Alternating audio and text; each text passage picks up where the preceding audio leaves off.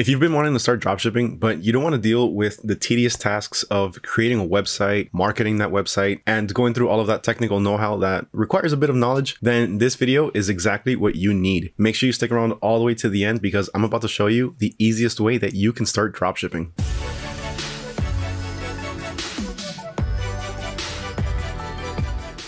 What's going on everyone, Mario here with AutoDS, and in today's video we're going to be talking about how you can get started dropshipping on eBay. Before we get started, I do want to remind all of you that on this channel we talk about anything and everything dropshipping related. We talk about the best products to sell as well as how you can start and scale your own dropshipping business. Now if that sounds like something that's interesting to you, make sure you hit that subscribe button as well as ring that little bell notification so you don't miss out on any future videos. So if you aren't subscribed, just make sure you do so you can become one of the almost 80,000 members that are finding value in our videos each and every day. All right, let's go ahead and get started. So for pretty much as long as I can remember, eBay has been the one-stop shop to sell pretty much anything. You can sell things ranging from this charger to your TV. You can literally sell almost anything on eBay. At one point, I remember people were even selling bags of air from a Kanye West concert. So since you can sell so many things on eBay, why not dropship on eBay? So today we're going to do just that. We're going to go ahead and start dropshipping on eBay, and I'm going to show you step by step exactly what you need to do. So first off, the first thing that we need to do is create an account. We need to register with eBay. So let's go ahead and do that. So here I am on the eBay website, ebay.com. Now that's going to vary depending on your location. So if you're in Canada, it might be ebay.ca, or if you're in the UK, it could be ebay.uk. So here we are on the eBay website, and the first thing we're going to do is click on over to register on the top left corner. So let's go ahead and do that. Now, once we're on here, it's going to give us a few different options to choose from. It's going to tell us to either choose a personal or a business account. If you're planning on selling, I suggest just go for the business account. So let's go ahead and do that. Let's choose a business account and let's choose a business name. This is going to be our store name. So I want to do something, let's say techie. I want my dropshipping store to revolve around tech. So let's do 8-bit tech, something simple, something I just quickly made up. Now as for business email, I'm actually just going to put my personal email because I don't have one for this. Business location, United States. I only want to buy on eBay. I don't want to sell. Nope, I do want to sell on eBay. So just leave this unchecked. All right, once we have that ready and filled out, all we have to do is simply click on create account. Now it's going to send me a verification email. I'm going to go ahead and open that up. In that email, you're going to have a code. Just go ahead and type in that code and then click on verify. And that's it. Now it's asking us for a username. We don't have to put a username, but it looks better on your profile page when you do have a username versus the automatically generated one that eBay gives you, which is a lot of the times buyer or seller and just like a bunch of different random numbers or letters. So let's just do the same name as our business name. All right, so 8-bit tech. So I'm gonna switch it up a little bit because all of the other ones were taken. So I'm just gonna put 8-bit techie.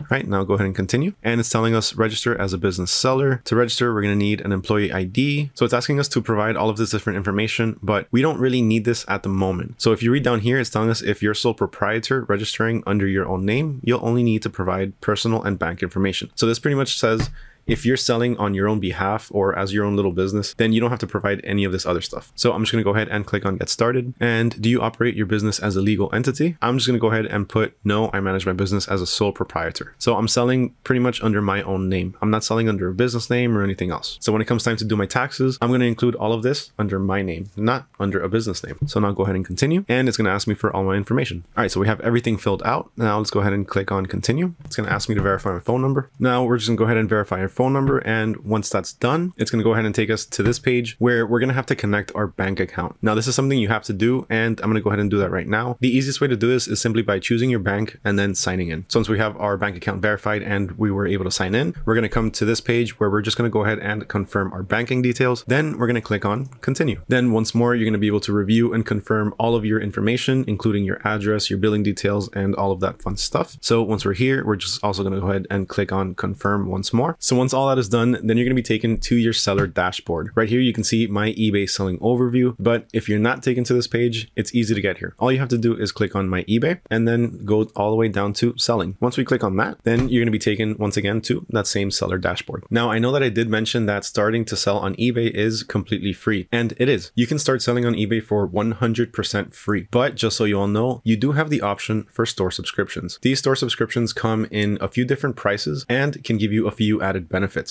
So as you can see, they start at $4.95 per month. And what this gives you is 250 listings per month, free auction listings or fixed price listings. And as far as insertion fees, those are going to be 30 cents per listing after you pass the 250. Now this starts at $4.95 and can go all the way up to about $3,000. Now, this isn't something that you really need, at least not at the beginning. This is something that you can start looking into as you start to scale and grow your dropshipping business. Now, is it legal or are you able to dropship on eBay? The short answer is yes, but eBay makes it a little bit confusing, especially when you read their terms. So it's best to actually look into this for yourself because this can vary depending on the country that you're living in. But as for the US, this is what it says. So over here, it shows dropshipping where you fulfill orders directly from a wholesale supplier is allowed on eBay. So if you're sourcing from a wholesale supplier, then you can dropship on eBay. But however, listing an item on eBay and then purchasing the item from another retailer or marketplace that ships directly to your customer is not allowed. So what this is saying is that I'm not allowed to post a particular item and have Target send it to my customer. So if you're sourcing your items from a wholesale supplier, such as Alibaba, AliExpress, CJ Dropshipping, or the AutoDS warehouse and private suppliers, then yeah, you can go ahead and dropship. But if you're dropshipping from a company like, let's say, Target or Walmart, then you're not allowed to do that. And your account can get restricted or suspended, or even worse, completely banned. Now, on that note, you're also not allowed to dropship brand name items. So you're not supposed to be dropshipping things like AirPods or Nike shoes. Now, if for whatever reason your account does get suspended or restricted or even banned, there are sometimes ways that you can unrestrict or unban your account. You will have to contact eBay's customer support so that way they can help you out with this. If you want a bit more information on that, just go ahead and check out this video. It'll be linked down in the description below, or it's also going to be linked in the cheat sheet. Now, I didn't mention this at the beginning, but I'm letting you all know right now, I have a cheat sheet to go along with this video. In it, I'm going to be covering all of the different steps that I'm mentioning to be able to start dropshipping on eBay. Now, if you want access to that cheat sheet, all you have to do is go ahead and comment down below, hashtag eBay dropshipping, along with your takeaway from this video. Once I see that you went ahead and commented, I'll go ahead and reply back with a link to the cheat sheet. Now, on that note, it's also really important to keep track of your emails, because if your account is restricted or suspended, then eBay might potentially send you an email asking for some information. So they'll probably ask you for proof of address and proof of your name. Another thing that they can potentially ask for is proof of ownership of a certain item. So if you're dropshipping, let's say a type of shirt, and eBay asks you for proof of ownership for that shirt, then what you can simply do to get around that is just go to the store, purchase a similar item to the one that you're dropshipping, and upload that receipt. Now, it's also important to note that as a new seller on eBay, you are more than likely going to have some sort of seller limit. Typically, these seller limits come in the form of 10 listings per month and a maximum limit of $500 per month. So what that's pretty much saying is that you can either sell 10 items per month or $500 per month. So whichever one comes first, whether you reach the 10 item selling limit or the $500, that's pretty much going to be all you can do for that particular month. Now, there are a few different ways to get around this. For one, you can easily contact eBay and talk to them about the limits. For the most part, they will be able to help you out and increase or remove the limits altogether. If you want more information on selling limits, in the cheat sheet, I am going to have a link to a relevant article that explains the entire thing and how you can get around them. Now, back to actually selling on eBay and creating our store and getting everything up and running. The next thing that we need to do is probably one of the more important parts of the entire dropshipping venture, and that is product research. We need to make sure that we have some of the best possible products to offer, so that way we can start making some sales. Now, the first tip that I'm going to give you when it comes to finding products for your dropshipping store is add as many as you can. When it comes to eBay, eBay is a numbers game. The more products you have on there, the more likely you are to find a buyer. And I'm not talking about 10 or 20 products. Try having hundreds and then start building that up to even the thousands. Now, how do you conduct proper product research and how do you find products that are actually going to sell? Well, there's a few different ways that you can do this. For one, you can check social media. So if you're on TikTok, you can go ahead and search up hashtag TikTok made me buy it, and you can start looking through all of these different items and see which ones have the most views. Quick tip for this, look for the most recent items. So look for videos that have gone viral in about the past month. So for example, let's go ahead and check this ice cooler right here. So we're going to go ahead and open that in a new tab. It has 7.7 million views. So that means that this could potentially be a trending item. So let's go ahead and click on the seller's profile, official minimalist. And as you can see, their entire page is dedicated to this cooler. So let's click the link in their bio.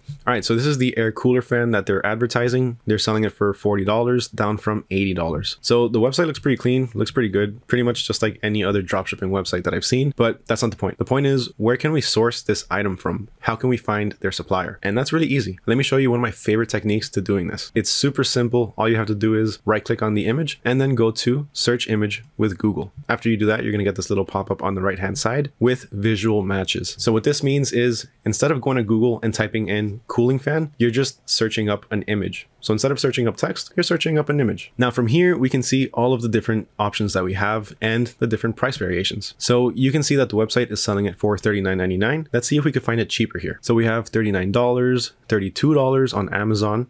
That's already a couple bucks less. If we keep scrolling, they're actually selling it on Walmart for $71. Now, I think I found our winner. So right here, AliExpress, $23.64. Let's go ahead and click on that. So in my case, for some reason, whenever I click on an AliExpress link from here, it gives me the mobile site. If that happens to you, it's super easy to fix. On the link, just go ahead and remove the M dot at the beginning and then reload the page. There we go. All right, so this item, you can actually source it for $23.64 with free shipping. So just like that, we found one potential supplier for this fan. Now, if you want to find more winning products, another option that you have is on the same page that we're on, just scroll down. If you scroll down all the way towards the bottom, you're going to have seller recommendations. These are items recommended by the seller because typically these are winning products and they've had some success in the past. Now, another option that you have is the AutoDS marketplace and winning products section. So on here, you have the marketplace and you have the winning products. I personally like going to the winning products because all of the products that are listed on here have a proven track record. These have been trending in the past, have been selling, and are currently actually making some sales. So if you scroll down, you can find tons of different items in a variety of niches. Now, let's say you find one that you like.